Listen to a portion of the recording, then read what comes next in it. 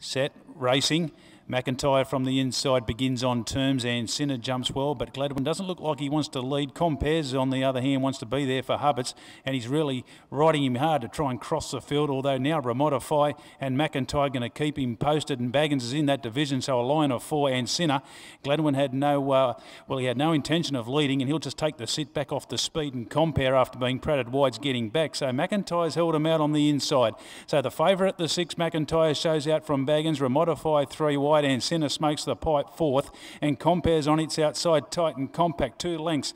Top end to tail working to the 400 metre mark where McIntyre Shies is about to shake the favourite up, and it comes around the turn, a narrow leader over Baggins, and Sinner wants to run the inside and then Remodify deep out, and Compares a bit wayward. It's McIntyre the leader, he's under siege here, Baggins, and now Sinner the inside goes for the run. Remodify and Compare are putting in claims, and Sinner goes right up along the inside of McIntyre. Remodify and Sinner, baby, it goes on the score for Gladwin, wins it 2 on McIntyre, who fought off the challenges. He'll get second in front of Remodify 3rd, I reckon Baggins 4th, Compare 5th, but Sinner gives Spry a double on today's card, and Kimmy Gladwin, he never left the rails.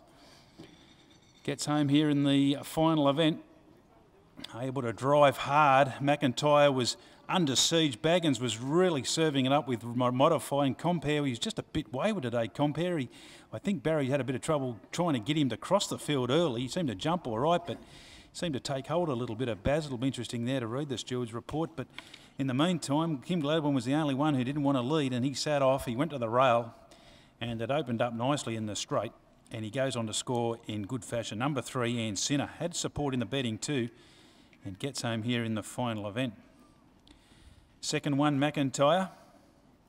Felt something was going to nab him in the straight, the fave, and it was to be Sinner. And third went to 2, Remodify. Put a couple of nice runs together now, Remodify. It was a very busy race. They really got at it from the get-go.